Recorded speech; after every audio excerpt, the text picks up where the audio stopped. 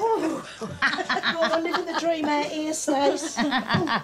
Yeah, she won the knobbly knee competition 3 times in a row. Oh! I think Gary the Greencoat's got a thing for her. What happened to Fat Elvis? I thought you two would have been married on a Caribbean beach by now. Do not get me started on Fat Elvis. Oh, what's the matter with him? There was a convention on the cruise ship. Elvis impersonators from all over the world.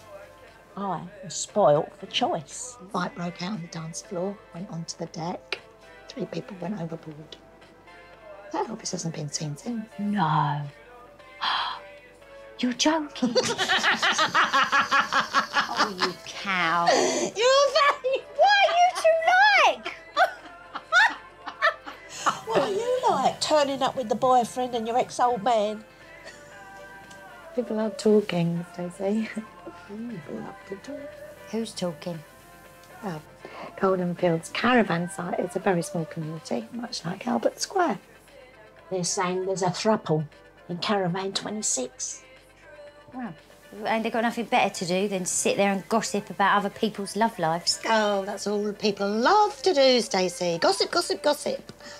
Little nudge here, funny look there, all those whispered conversations when you walk into the pub.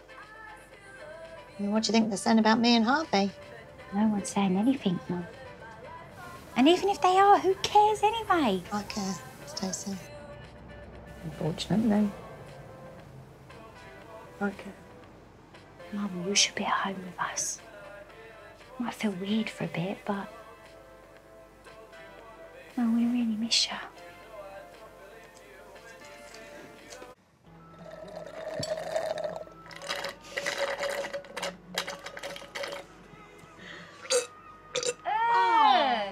What? You've always got to finish a pina colada with a slurp and a burp. Never inviting Kirat round for dinner with you. Don't bother me. He might be nice to look at. It's just a bit... Bit what? wooden, dry, serious. Yes, that's the word, serious. Yeah.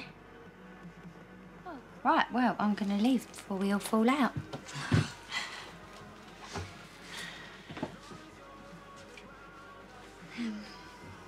Mum, the people that care about you, they understand. They're on your side. You've got a family, a home, the kids, they're desperate to see you. And... well, I miss my mum. I miss you too, Stacey. But I can't come back. I can't ever come back. And that's the end of it.